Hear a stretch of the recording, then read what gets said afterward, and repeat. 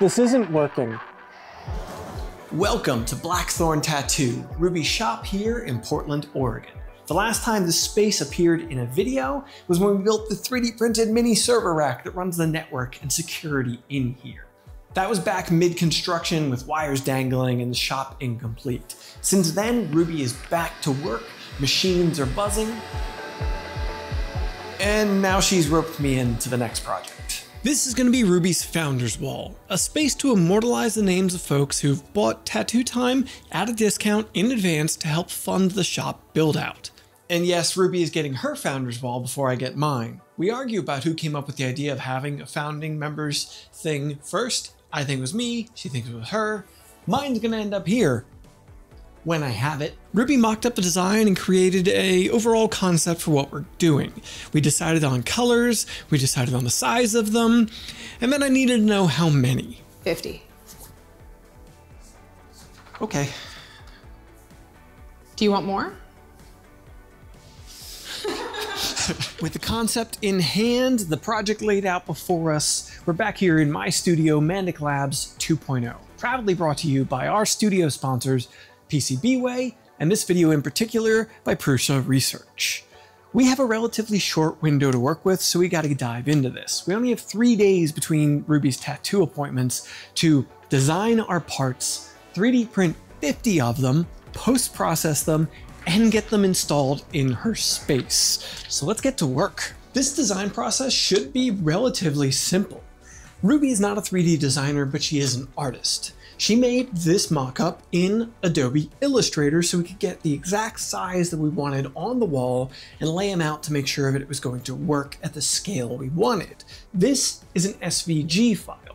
That makes my life so much easier when it comes to designing this. Side note, I haven't really said to this point, it is a heart-shaped locket we are designing here. Put the name emblazoned across there. It'll be the love to all of the people who helped support Blackthorn Tattoo. I could take the SVG file that Ruby gave me, pull it into Fusion, and then I can work right off of it. I can extrude right off of it. Now I do find SVGs, even when done really well in Illustrator, they get translated a little weird in Fusion.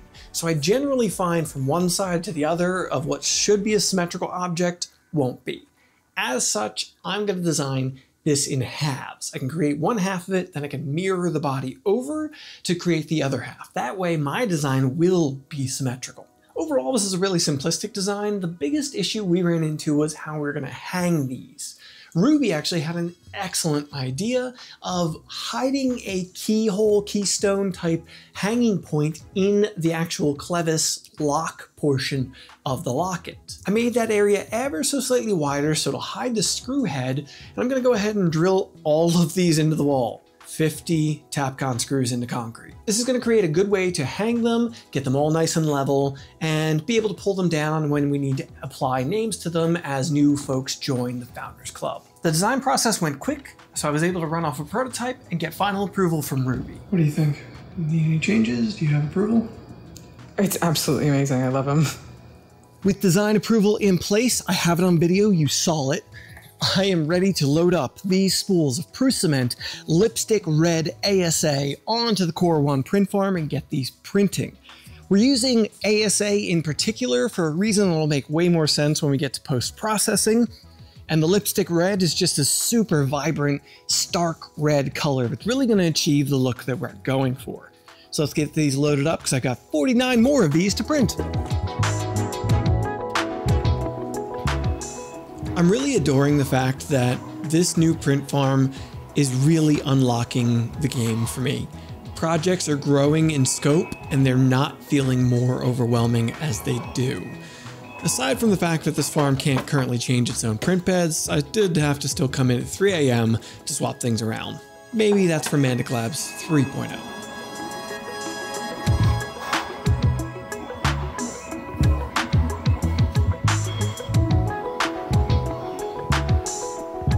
While our final prints are coming down the home stretch of printing, let's get set up for post-processing with acetone, the entire reason I chose ASA as the print material for this project. You see, the entire concept of these hearts is a pop art aesthetic. To me, pop art is exemplified by bright, vibrant colors and high contrast, so red against a white wall in our situation. Simplistic designs that really convey what they mean at a glance. So we've got our locket heart here, very simple, very straightforward, and a shiny and plasticky look to things is pretty common. And that's the one thing we're missing here. I have mentioned previously that acetone in conjunction with ABS or ASA materials can actually melt the plastic. Okay, the proper term is dissolve, but the practical effect of it is it can be used as a gluing agent to glue two pieces together, or it can be used to smooth the materials, either via direct application onto it with a brush or a rag, or in our case, vapor smooth it. I ran to my local Lowe's, I picked up this cobalt storage bin that we're gonna use to trap the vapors from the acetone inside of here and create a smoothing chamber. When you brush on acetone to your print with a rag or a brush, it's hard to control the application exactly. So you'll often get brush strokes or rag marks where you inconsistently applied the acetone. It happens. When you're gluing things, that's fine and kind of necessary. When you're trying to smooth these out and get a pop art look, it's anti what you're trying to do. We could also dunk our hearts into acetone, but that's also difficult to control. Vapor is slower, but it's going to be a lot easier to manage because it's slower. I ran to my local dollar store and I picked up some basic supplies to build this out. Some cheap cookie sheets for like $1.50 each. For our actual tray our hearts will sit on, and these little spice racks to elevate things up off the bottom of this vessel. So I'm going to set these wire racks in here, and then I can use them to elevate our pans up off of the bottom so that we're not actually sitting in acetone, we're only having the vapors circulate around the thing that we're trying to smooth. To aid the way this is going to work, I'm going to head over to my OnlyFans drawer and pull out a single fan. This particular fan is a Rosewill Seal fan, 140 millimeter, IP56 rated, which means dust and splash resistant. So I'm hopeful it won't have any stray sparks coming out of it that could, oh, I don't know, ignite a flammable liquid. Rather than spend a bunch of time making a mount for this fan, as I might want to use a storage container, I'm just double side taping it to the side. To control the fan, I'm just going to use my benchtop power supply, set to 12 volts, and I get some air movement to circulate through the chamber. For any folks interested in the print details on the 49 hearts that I've gotten done, started at 9 a.m. yesterday, 1 p.m. today, I had 49 of them, so 28 hours of print time. Each print was around 3 hours and 15 minutes and just under 99 grams of filament, meaning I've used just under 5 kilograms of filament to produce these hearts. I have 3 perimeters on them, 5% adaptive cubic infill, as I just need a decent structure to hang these. After that, they're just going to be dangling on the wall for the rest of their lives. They don't need to be super strong and heavy duty. The Prusa print farm absolutely came in clutch on this. A 3-day project with 50 total prints ahead of me. I never would have tackled this in previous months, years. Now, knowing that I have these reliable machines able to just pump out parts, it really wasn't that daunting of a task, aside from having to come in at 3 a.m. to change around prints so I can stay on schedule. Printing, I'm thrilled with the way they turned out and how quickly they got done. To start smoothing, we need to get some acetone into our chamber. It's not going to take a lot, just enough to start the process of filling up this chamber with vapor. It's not the liquid that's doing the job, it's the gases. Okay, after 15 plus, we're probably closer to 30 minutes now in the chamber. The first 2 I'm trying to do really haven't smoothed out yet. And I've got 48 more to do. I could probably leave these in here overnight and they'd probably be great. I don't have time for that. So we're gonna get drastic. So in comes this old Ender 3 mainboard, the original bed heater off my Ender 5 Plus, and a little bit of hacky wiring to get it all together. I ended up having to throw a dummy hot end on here because it needs that input to make this thing think it's an Ender 3 with Marlin firmware on it, so I have thermal runaway protection and the ability to set the bed heater to function as a chamber heater to heat up the acetone and help the vapor smoothing process. Actively heating underneath this container really started to evaporate the acetone faster, creating more vapor flowing around inside of the chamber. Definitely getting me some nice, shiny results. What I was looking for, but this isn't working. After an embarrassing number of hours, I've got 2 fully smoothed, 2 halfway there, and way too many still to go. I need to approach this from a different direction. I ran to the store and I grabbed some of these cheap aluminum baking trays. I need to reduce the volume of space that fills with acetone vapor so these smooth much faster. And I also have to continue with the active heating, meaning I'm gonna have to slap these onto the print bed of my Prusa XL and whatever else I can. The smaller chambers fill up with vapor faster, but they were hard to control, so I did continue using the bigger chamber, just with more hearts in it. In the end, I didn't get as many of these smoothed as I would like. It's just taking too long. We need to get this project done. So it's time to get the names cut. We'll talk more about the smoothing later. Ruby picked out this pastel purple acrylic and then designed up script names for the individual supporters, so we can laser cut these out with the CO2 laser and then manually locate them onto each of these hearts. Setting up some type of locating system just didn't make sense with 50 names. A little CA glue and careful alignment is what we're going with.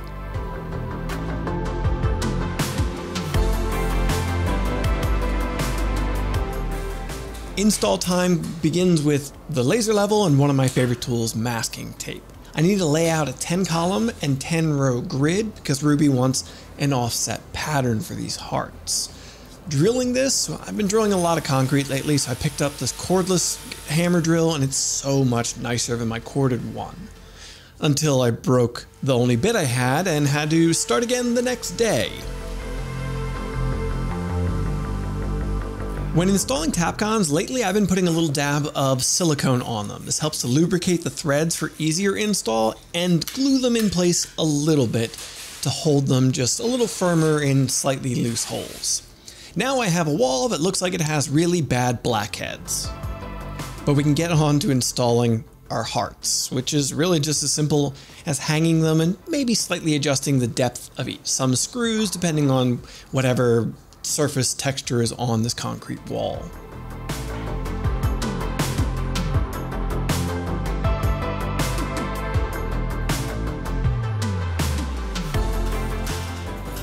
"50 hearts. 50 of them, which means 50 screws, 50 holes drilled into concrete. It's actually more than 50 screws, a couple of them broke, and it's actually more than 50 holes because a couple of them, it's old concrete, got weird, at least one of them chipped out real bad. I had to move it over like a 3/8 of an inch.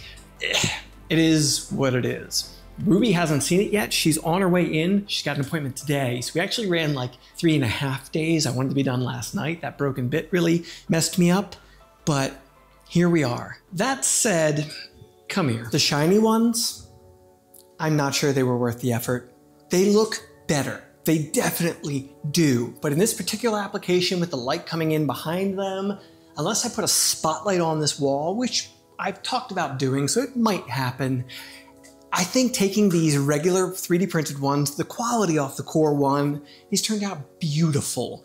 I think clear coating these with a good clear coat is gonna get us far enough into the shiny aspect with a more consistent result than the acetone smoothing. It's just hard to control to get it exactly where you want it. Doing 1 or 2, fine. 50, I'm gonna have to, like, even if I do acetone smooth all of these, I'm gonna have to do 2 or 3 a day for the next month to get this wall finished. Oh my God. Wow, that looks amazing. Holy shit, I love it. We killed it. Yeah. Are you happy with it? I have thoughts. You have thoughts, okay. 50 hearts on the wall is a big step for Blackthorn Tattoo. We've been making big steps for months now. The space is really coming together, but we didn't realize how much it was missing until we got this up on the wall. I mean, we did realize that the heater that was here was heinous and had to go.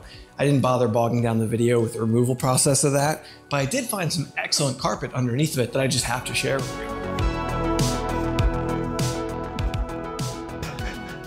But before now, the only art that was really up in here is this painting by our friend Doom back in Philadelphia.